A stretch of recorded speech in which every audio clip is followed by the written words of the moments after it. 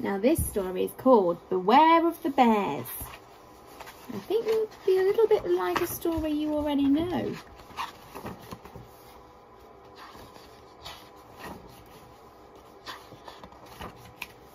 When the three bears saw what Goldilocks had done to their cottage, they were hopping mad. Their porridge is eaten, chairs are broken, beds bounced on. Go after her, find out where she lives, ordered Daddy Bear. Baby Bear jumped on his scooter and sped after Goldilocks. In no time at all, he was back. She lives on the far side of the forest, panted Baby Bear. And what's more, she's gone out again and left her door unlocked. Good, said Mummy Bear. What are we waiting for? Let's see how she likes having uninvited guests. Baby Bear led the way through the forest to the Goldilocks cottage. The door was unlocked, just as he'd said. On the breakfast table were seven open packets. This isn't porridge, sniffed Mummy Bear. Baby Bear read the labels. Wheatos, Munch Flakes and Puffo Pops. Sounds all right to me, said Daddy Bear. Pour away, baby-o. These Wheatos are too sweet, said Daddy Bear. These Munch Flakes are too noisy, said Mummy Bear. But these Puffo Pops are just right, said the Baby Bear, catapulting a spoonful towards Daddy Bear. A Puffo Pop hit Daddy in the eye. He sent a spoonful of Wheatos and they splattered all over Mummy Bear's best blouse.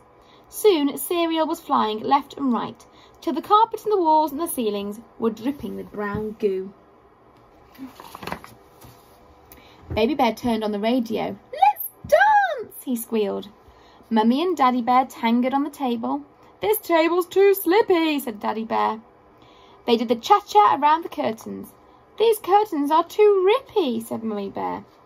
But this sofa's just right, sweet Baby Bear. So they all jumped on the sofa and did the bossa nova until... Next, the three bears looked upstairs. There were lots of things to try in the bathroom. The shaving soap's too soapy, grumbled Daddy Bear. This toothpaste's too minty, gargled Mummy Bear. But this bubble bath is just right, murmured Baby Bear, from beneath a mountain of suds. All right, here we come, said Mummy Bear. Splash! They had a splashing time in the bath. And once they were clean and the bathroom was a mess, off they went to the bedroom. These pyjamas are too tight, said Daddy Bear, bursting the buttons.